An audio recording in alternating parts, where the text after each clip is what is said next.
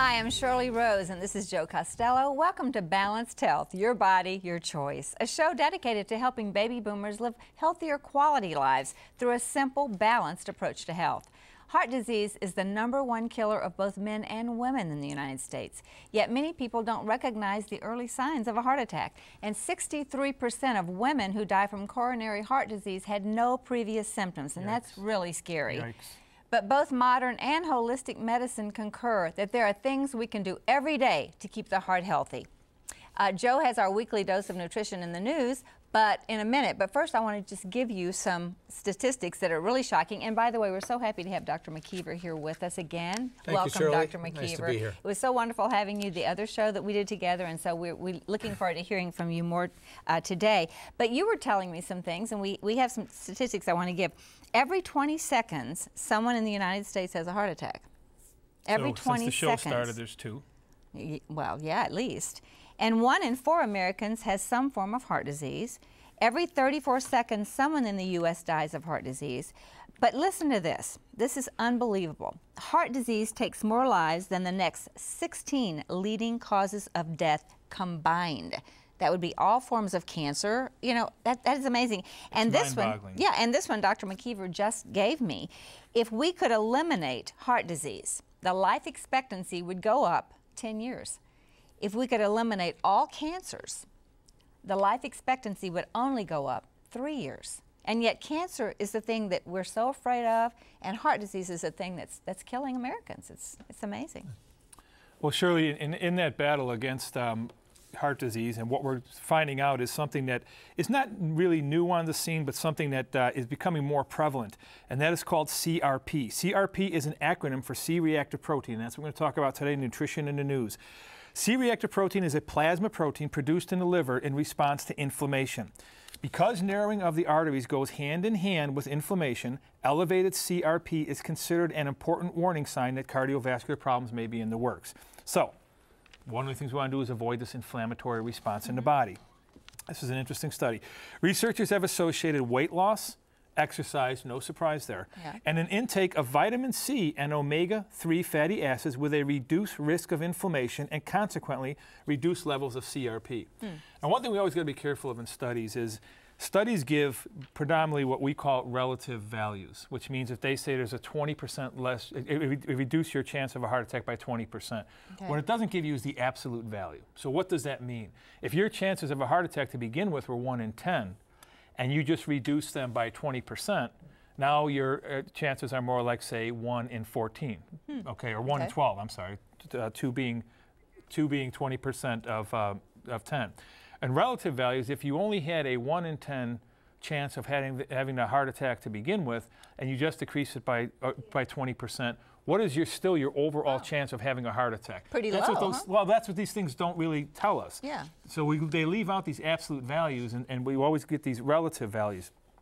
The point, though, is still this, and I think this is what's key.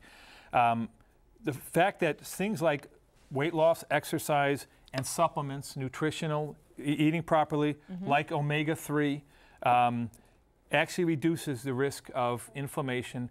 Doctor, what I'd like to do here is throw to you and say, to talk about CRP, talk about this inflammation, and we'd like your take on what you think about these studies that show supplements or nutrients in food reducing those risks. And could I just ask before you answer that, how do you know what your levels are? How's that evaluated? Well, you could take on a blood work. Unfortunately, a lot of times it's often taken when you think someone's having a heart attack, right?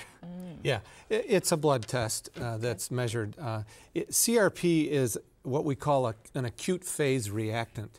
So any inflammatory process will raise the CRP, and we've used CRP to look for inflammation for many years. A large study was done in the last few years that showed that a high percentage of patients who had an elevated CRP, were destined to get coronary events. The reverse is not known, though. If we treat for high CRP, will that translate into lower cardiovascular events? And the answer is, we don't know. The study really hasn't been done. So really does it really benefit us to know that? It's good for epidemiologic studies, but we don't use it in day-to-day practice for individual patients because we don't really know what to do with the information. If it's elevated, you worry, but what are you going to do about it? Yeah. The more tried and true preventive things that we do, measuring cholesterol, if that's elevated, treating that will decrease your inflammation. Keeping your blood pressure down will decrease your inflammation. Okay. So the other risk factors that we traditionally measure and then treat will affect the CRP in a favorable way. But those other things that you're talking about, when you take in this blood work in an unremarkable setting, just in an office environment, that's one whole scenario. When you think somebody might be having a heart attack, or they think they might, they come into the ER, they do an EKG, that's normal. Enlighten me on this. They draw some blood and they look for a particular elevated enzyme. I might not be asking the right question, but that enzyme being elevated might indicate a heart attack when in fact an EKG might not? That's right. The enzyme there are several enzymes that leak out of the heart when the heart is damaged during a heart attack. And these enzymes are then measured in the bloodstream. And if they're elevated, they're a clue that there's been damage to the heart, recent damage. There's several enzymes, troponin, CPK, SGOT. They're proteins that are in the heart cells that leak out when the heart gets damaged.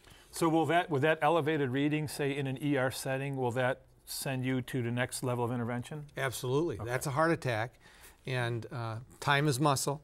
Yeah. So the sooner we treat the heart attack, the less muscle that is lost.